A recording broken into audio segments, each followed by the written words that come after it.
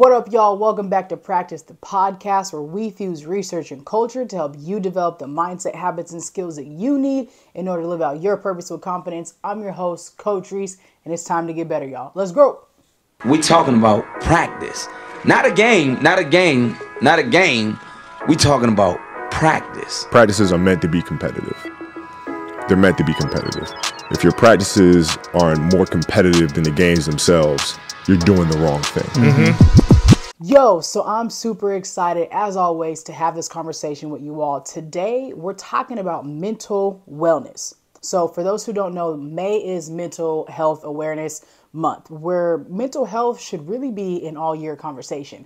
And so because it's the last Monday of the month, I want to make sure I have this conversation, but we're going to continue it out because everything we talk about when it comes to the brain has to do with mental health, mental wellness. Like YOU-ISH is you centering yourself so that way you can develop the mindset, habits, and skills that you need, but also like to be well. If you're not well, if you're not mentally healthy, mentally wealthy, like all those things, like you may not be able to fully live out your purpose with confidence because of all those different things. You may not have the energy, you may not have the strength, you may not have the ability, the mental fortitude to do it. And so mental wellness, mental health is at the root of everything that is YOU-ISH. So it's only right that we have this conversation today, y'all. So as we dive into it, here's what I want to talk about. Our quote today is going to come from Brandon Marshall. I'm a fan of B. Marsh. I'm a fan of B. Marsh for a couple of different reasons because I love how open he is when it comes to his mental health and his mental wellness and what he does to help athletes and other people really strive to grow and get better in that way for themselves. But he also puts himself on the forefront. I've seen him speak in person recently in the last month and so, and it was super dope to be able to just sit and listen and hear him talk about how he navigates, how he deals, especially also when it comes to his physical wellness, which we'll talk about today as well. So a quote from B. Marsh is this: you don't need to be in distress to make steps. B. Marsh said, you don't need to be in distress to take steps to make your mental health better. That's our quote for today.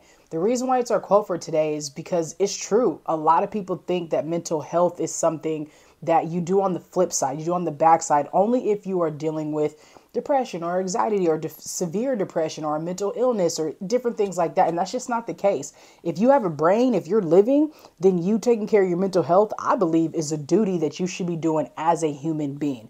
Okay. So his quote is, you don't need to be in distress. Don't wait until something happens for you to say, oh, shoot, I got to take care of my mental health. And the thing that sucks about that is I feel like as humans, that's something that we do. We wait until something happens in order for us to start taking care of things. We wait to do like posts like, oh, shoot, rehab on something when we should be doing prehab and prevention and preparing ourselves. And so the question that I want us to think about today is, what is mental wellness to you?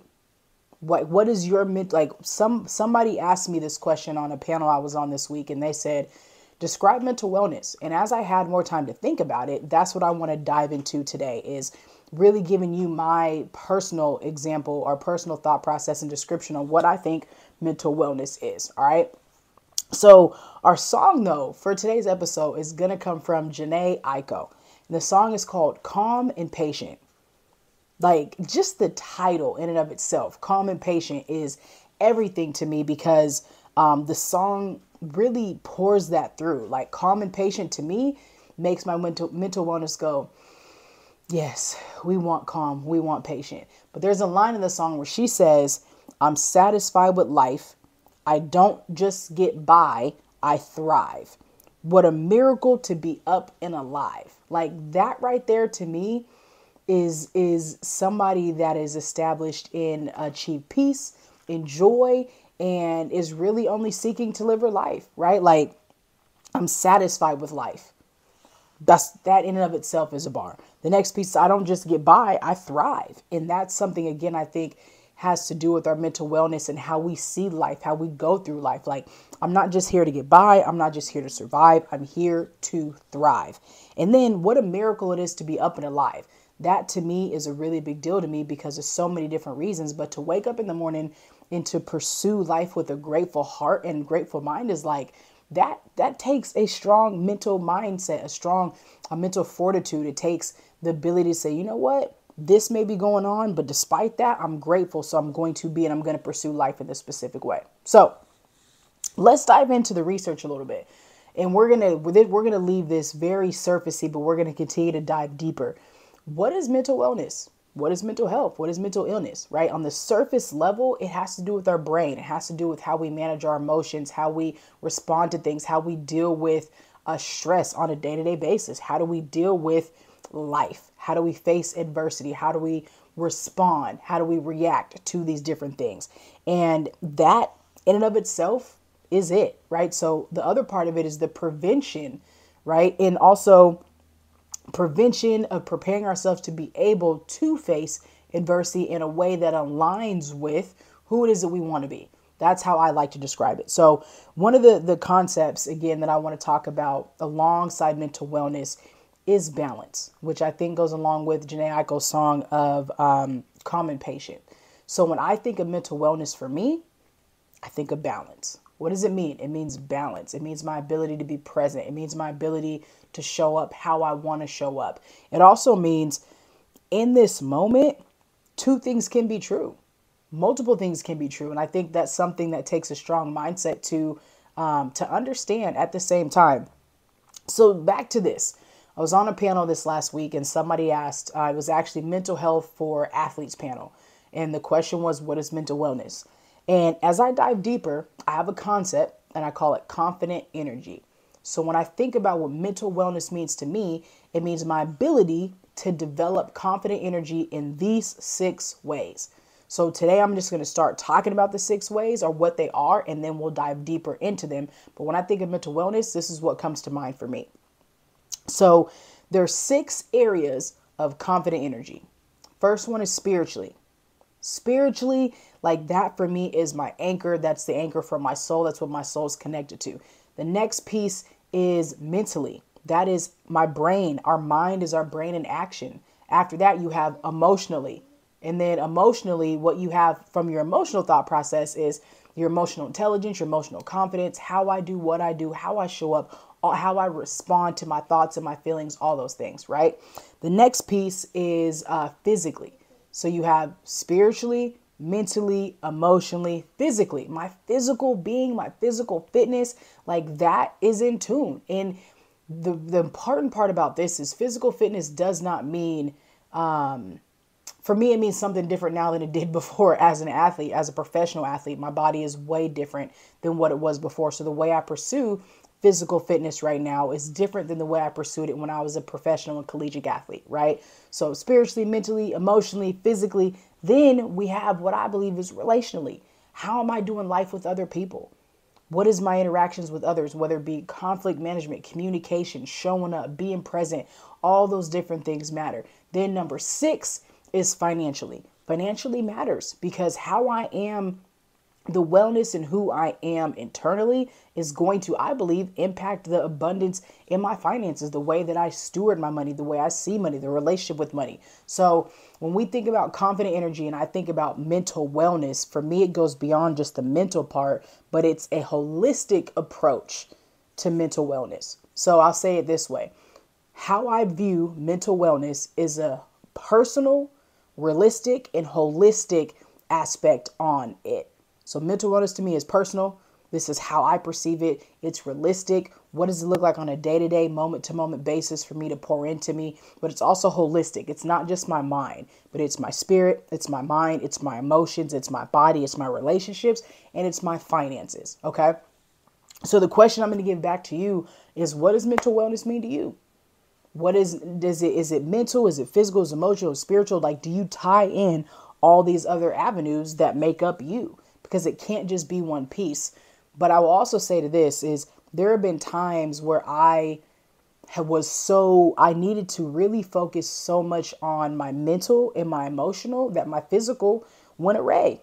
And that's something that I'm working on now is now after a couple years of going through intense grieving and loss in multiple different ways, I feel like I'm now able to saddle in and focus on my physical wellness in a way that I haven't been able to in the past couple months. So I think that there are times that you're going to go through in life where one avenue of wellness may be a little bit more important. And I think always our mental and emotional and our spiritual should always come first. Because a lot of folks will be out here like swollen, flexing, physically looking really good. And you're like, but how are you on the inside? And that's something for me I never want to be able to prioritize. But now that I've got my mental and emotional and spiritual in a place that I'm like, okay, this works for me. Now I can focus back on my physical and then also my relational and my financial. Okay.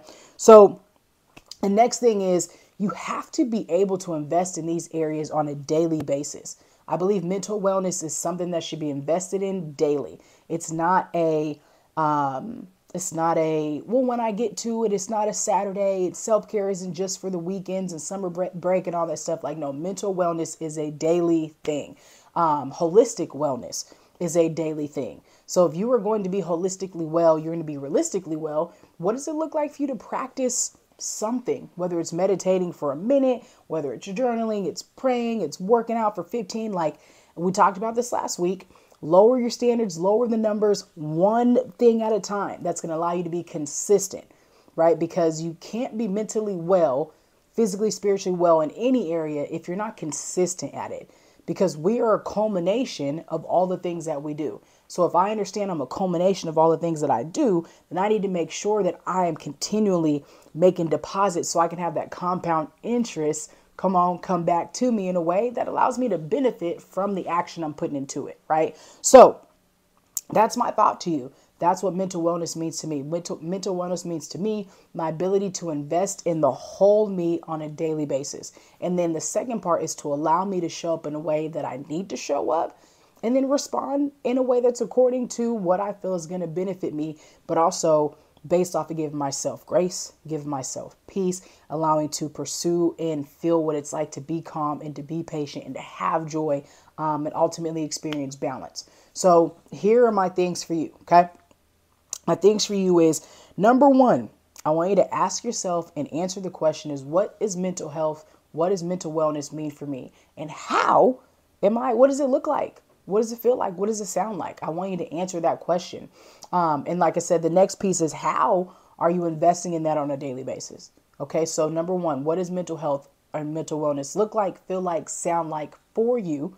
And how are you investing in that part of yourself on a daily basis? And again, it doesn't have to be some astronomical way. Just, boom, deposits. What daily deposits are you making into yourself? Number two is, when you're looking at these confident energy areas, break those down and say, okay, what does this look like for me? Do you have an answer for how you're showing up for yourself in all 6 of those avenues? If you don't, take some time to figure it out, what that looks like for you. Okay. The next piece is, I want you to think about, what does this look like for you to create a lifestyle of wellness? What does it look like for you to create a lifestyle of wellness? Not a day, not a weekend, not a break, but a lifestyle, right? Because you are a culmination of all these things. And so that means your lifestyle is this. What does that look like for you, right? And the last thing that I want you to talk to somebody. It doesn't have to be a therapist necessarily if you haven't found the right therapist, or you can't afford therapy, because therapy, I know, can be expensive and seem like a luxury at some point, but you need to talk to somebody. Having a physical, verbal conversation with somebody is very, very, very important to making sure your mental health is in the right space. We need to do life with people. So find somebody, find a friend, phone a friend. I have 8-minute energy giving sessions. So if you need something, tap in with me. But make sure you're having a conversation with somebody about who you are, how your mind is doing, what he's struggling with in life. And you just need to know that somebody's there for you. And I'll be one of those people if you need it. But if not, make sure you're getting into therapy. Make sure you're tapping in with your best friend. You're checking on not just your strong friend, but you're checking on all your friends. If they're your friend, check on them. I don't care how strong or perceivably weak they may be. So that is it, y'all. I hope that you got something out of this episode, something that you could take with you as you move forward into life. Remember that you are worthy of being the model that somebody needs you to be. And your mental wellness should not just be dedicated to a day, but it should be a lifestyle that allows you to be your best self. I'm your host, Coach Rees. I love y'all. I appreciate y'all. Until next time, peace.